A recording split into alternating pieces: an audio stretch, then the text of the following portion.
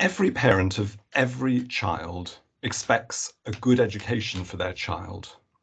And when a child has a learning difficulty, providing that good education is even more important and something that every parent will want to make sure happens. The government has set out ways in which all schools are expected to provide help for a child who has a special educational need. And today, around 16% of all pupils in our schools have an identified special educational need.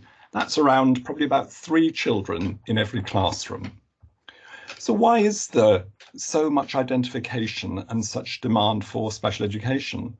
Well, in essence, we have an education system that supports children with special educational needs. Our schools are expected to provide for children with special educational needs, and most of them rise to that challenge extremely well. Every school has a SENCO, and these people inspire confidence in parents who are worried about their children's progress.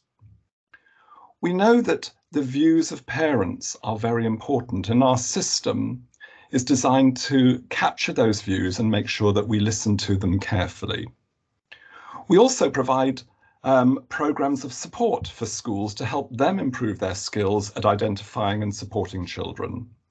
And this is likely to lead to a better identification of need and better meeting of those needs. We also, in our changes to the system a few years ago, we brought health and social care more closely into the education system for children with disabilities and special needs. And that will have made sure that there is a demand for meeting those needs in the education sector.